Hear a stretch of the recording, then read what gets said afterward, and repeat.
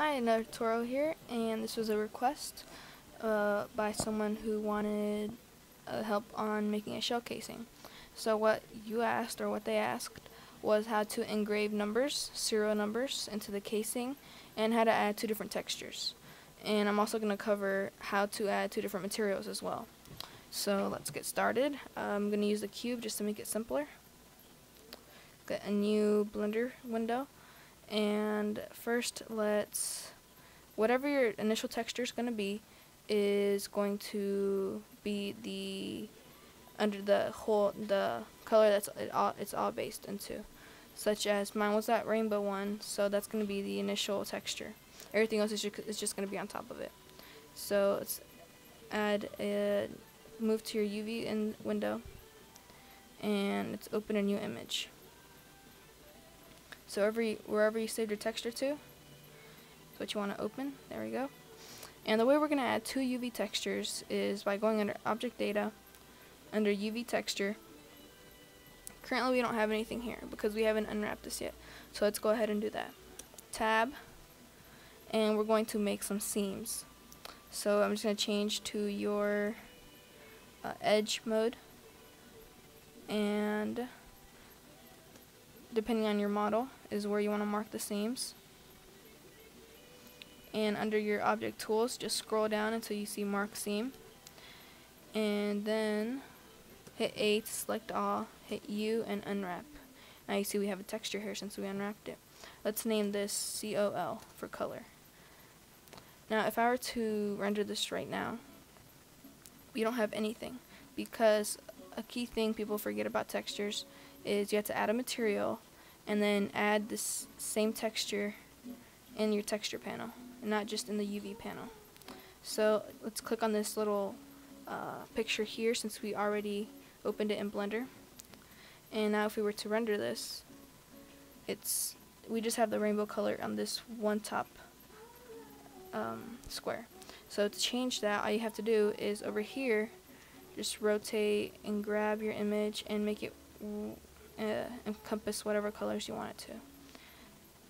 But if we were to render it, it will still look the same, because under mapping, you have to click on UV mapping. And the layer, click COL, since we're going to add another layer later. Hit F12, and now you can see the rainbow colors just all over the cube.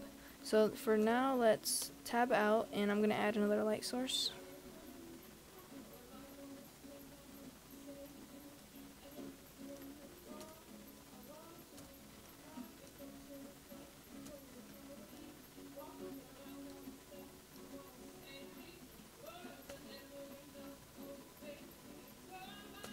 There we go, now we can see the whole cube. Alright, so now what I'm going to do is I'm going to add the engraving. So first you want a black and white image, and so I'm just going to make one real quick in GIMP. So open a new image, and we are going to add some text. So click on this A right here, click in the corner and go all the way down, and I'm just going to write some numbers, just like that, and close. Alright, so I say black on white. Well, it can be white on black, but that'll mess you up a little bit. So just hear me out. File, save as serial numbers.jpg. Make sure it's a JPEG or PNG, whatever your preference is. Just hit export and save. You can also do this with Photoshop. Close out of that, and now let's add a new texture to our cube. So right click on the cube, underneath this texture, new image or movie. Now since I'm just going to affect the normals, it doesn't need to be a new UV layer, but just to show you how UV layers work, I'm just going to use it like that. But if it's just going to be with the normals, you don't need a new UV layer. Alright, so wherever you saved your texture to, there we go.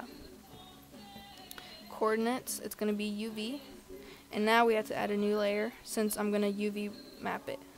But if it was, since these are serial numbers, and I want to place them in exactly a place where I want them, I have to unwrap it. That's why I need a new layer. But if it was just like a dirt texture or a wall texture, you wouldn't need to unwrap it necessarily, depending on what your model is. So just so that you understand when you do and when you don't need to do it.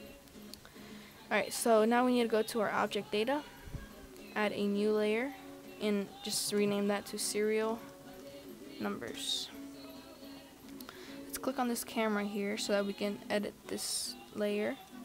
Tab, and let's hit A to get all of them and clear the seam. Now I'm going to add, let's see, I want to make the texture to be on this panel right here, so I'm just gonna shift right click and mark that seam, hit A, U, and unwrap. Now I'm just gonna change this to serial numbers. There we go. Alright,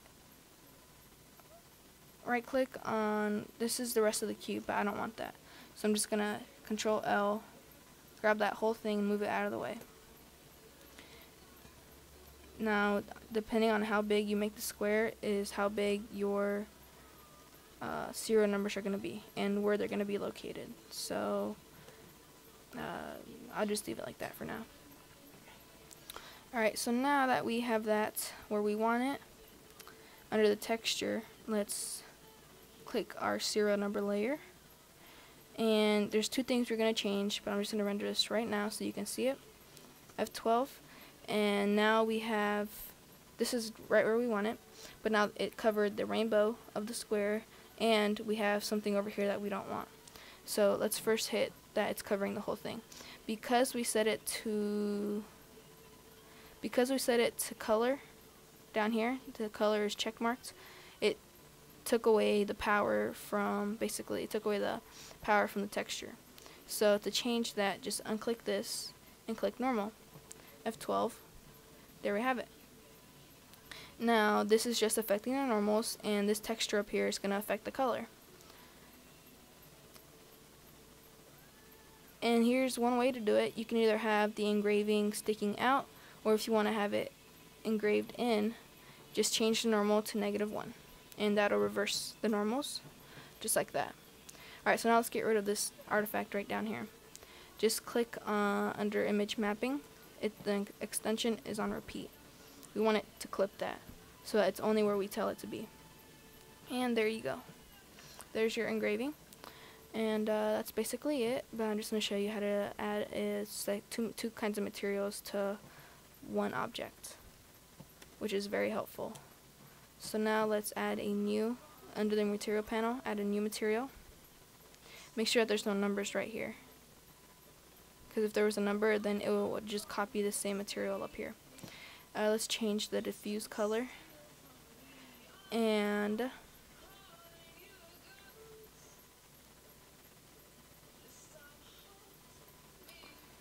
now we change the diffuse color. Let's see.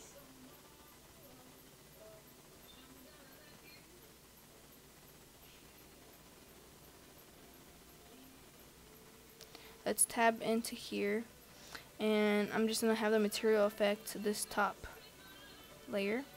So shift right click, and you see this button that says assign. Now just whatever is inside the vertices that I clicked is going to be assigned to the new material. So if I were to F12 and render that, now you can see the top panel of the box is yellow, and the rest of it is the same material that I UV textured. So that's basically it. Thanks for watching. If you have any comments, any questions, just comment below, or you can send me a private message. Thanks.